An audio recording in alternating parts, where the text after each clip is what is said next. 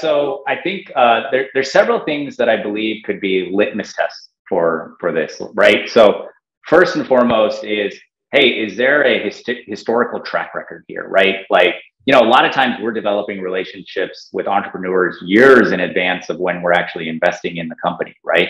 And so is this somebody that has said, this is what I'm going to do, and then effectively executed on kind of delivering that vision? And, obviously kind of in the earlier stages of company, kind of how accurate you are with projections and things like that, you expect that to get more accurate over time. And so it's not an unreasonable bar. But I think, like, if you have somebody that has consistently said, hey, I'm going to go out and do this amount of surveys and get this type of feedback and have these number of conversations, like, do they come back and say, hey, I did that? And like, that's something that I've now learned from, right?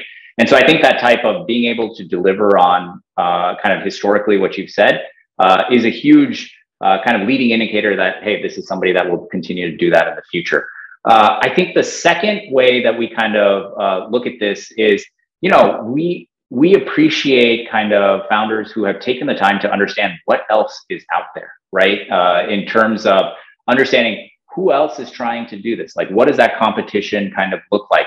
Why are you positioned differently than kind of the competitors that actually exist?